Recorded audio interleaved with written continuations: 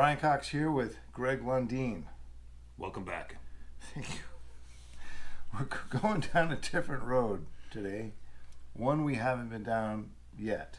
We hope to never go down this road, I think. If we do, we'll cease to exist as an off-road recovery group. That's true. We seem to have a lot of videos of how to do things. Yeah. And we've had several people ask what not to do. And fortunately, we don't have any SNORR videos where it's like, wow, okay, this is what not to do. Right. We've been, luckily we don't. Knock on wood, we got good operating procedure, maybe some luck, and so SNORR doesn't have any good what not to do videos, no, but I'm assuming the internet does. Yes. Now we got snow season coming up.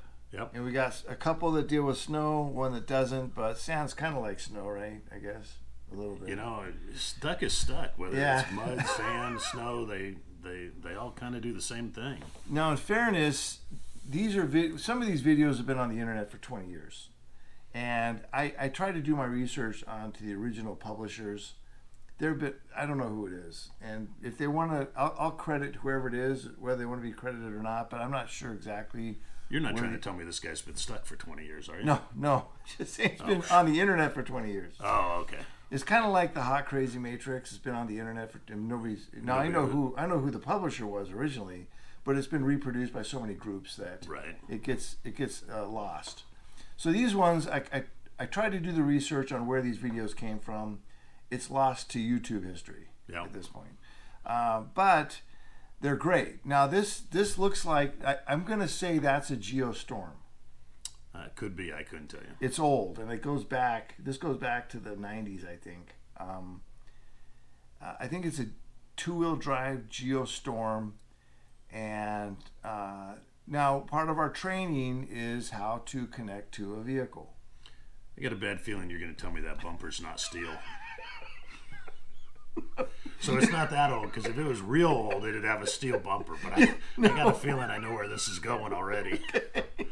Okay, so like for example, when we went out there, you and I, to get that old guy out there in that little Ford van. Yeah, it was little, and you did it by feel, but you had to make sure you got it onto the right pieces. Yeah, I couldn't get my big body under there, so I had to kind of reach in and you got under there and got it. Otherwise, the arms and right, and so stuff, but you knew what to feel for, and you got it connected safely. Right. This guy didn't. Uh-oh. So if I would have done the same connection on the Ford Transit, I think I would have had to dig underneath it further to get a better look on it when you did it by feel. They did it by nothing. So here we go. Let's see what happens. All right. Yeah.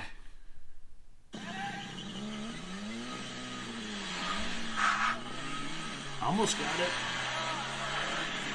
Uh-oh. That hook's right there on the back end. Oh, no.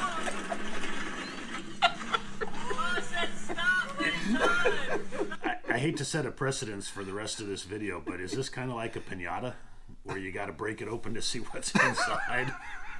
What's amazing is how long that plastic bumper held on. It did. It held on for a long time. He must have been pulling with a small vehicle, because something big would have ripped it in half on the first shot.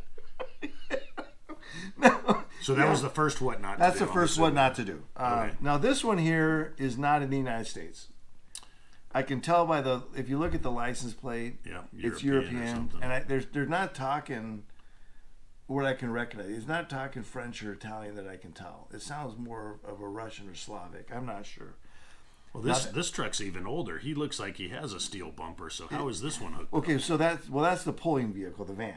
Oh. He's not being recovered. He's the genius of between. Gotcha. He's the genius of the operation. Now look at that line. That looks like, to me, looks like a steel cable tied in a knot.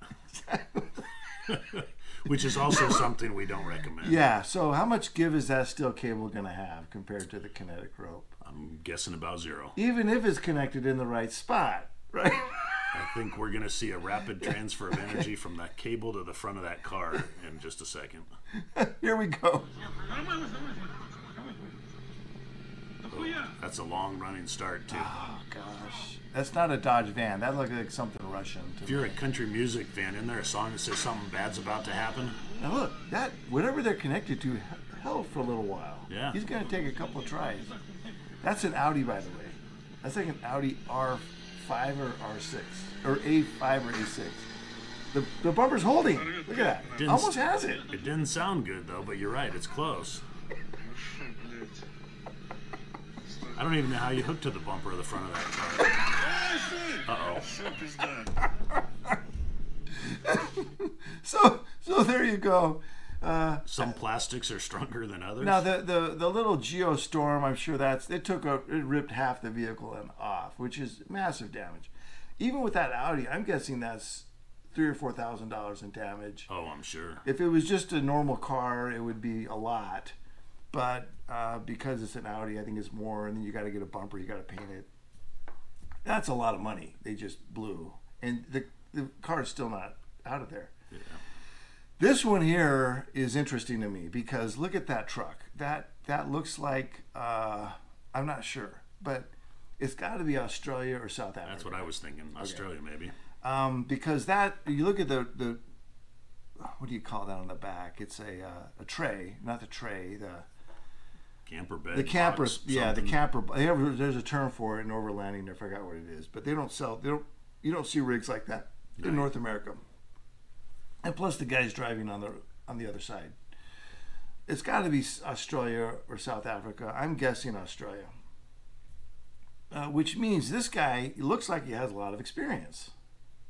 If you're going to build that rig, he's got the rig for it. That's yeah, for if sure. you're going to build this rig, you think it wouldn't be your first time you put the shrimp on the Barbie. Right. You know? He's seen his days in the dirt, right? Yeah, we all learned somewhere. I think this is going to be another learning experience.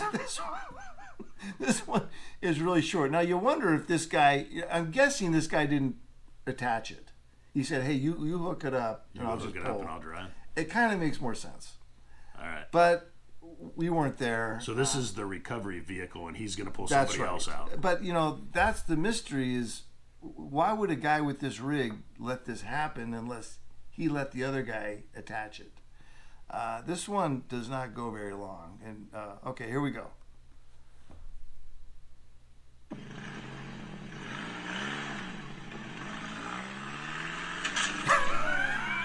This guy got it in one pull, though. Everybody else had to hit it 2 or 3 times. Looks like a Maserati, doesn't it? I don't know what that is. And look, he drug it around. You might be onto something here, Brian. We've talked about training videos. Yes. And maybe by process of elimination, we can teach people what not to do, and eventually they'll get to the right. Now, in reality, I've been to the lake when we come out to recover an SUV. The one was an Infiniti SUV, and it had the grill completely ripped off before we got there. Yeah. So we have had instances where the damage is done before we get there. There are a lot of small passenger vehicles that just don't have tow hooks. They don't have solid bumpers. They don't. You've really got to get underneath and get to something solid and be creative doing it. And even when they have a bull bar on there, we rarely connect to it because it generally isn't on there. You don't know what bolts are holding it on. To the extent they think it is. Right. So I haven't been on a recovery. I'm not aware of us having any problems like this, thank goodness. But we do train for where to connect. Absolutely. And if you're going to do recovery, know what you're doing. Otherwise, we'll feature you. or ask somebody or take somebody with you. There's no harm in showing up and calling, phone a friend, and hey, what would you do? And I've seen our guys do it. They get out, they're not sure, they take a couple pictures, send it to somebody else, and say, hey, what do I do in this situation? So true. Half of the recovery is research, bodies on the ground, and the other half is getting the knowledge to do it. We have one guy, Dave, that likes to talk about every one of these being a puzzle. And you got to get out there, take a look at the situation, evaluate it, put the pieces of the puzzle together, and figure out how to do it. When we generally have a photo, we have the owner take photos of their rig and send it to us. And when you went out there on that transit van, when we did, what was the name of the video? It was something about no gas brakes peak. And plenty of gas. Yeah, there you go. There you go. I'll put the link on here. But we saw what the van it was. We knew what we were dealing with. And that kind of knowledge ahead of time with a little bit of preparation helps out a lot. One area where we need to start doing some research is electric vehicles. Wow, good call. Yeah. I have not recovered a Tesla yet. I have not recovered a Rivian yet, and electric vehicles are going to get more common, and I have a feeling, I don't know if the connection points are the same, but as a group, we got to get on it. We do have some tow truck guys on the group that can educate us. Is that a tease for a future video of a Tesla recovery? I hope not.